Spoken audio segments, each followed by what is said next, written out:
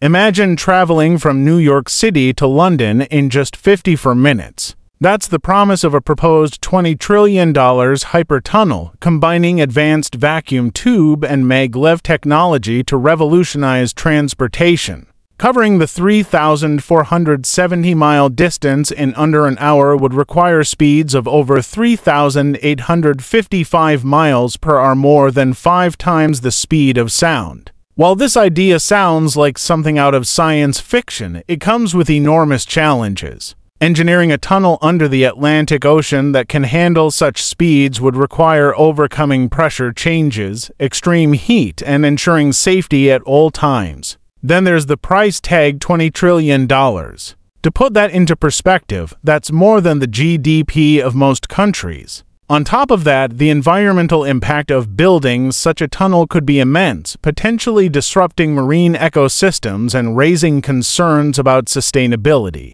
Despite these hurdles, projects like this showcase the incredible ambition and ingenuity of human innovation. Could this be the future of global travel, connecting continents in less than an hour? Or is it destined to remain a dream for now? Share your thoughts in the comments, and don't forget to like and subscribe for more insights into futuristic tech.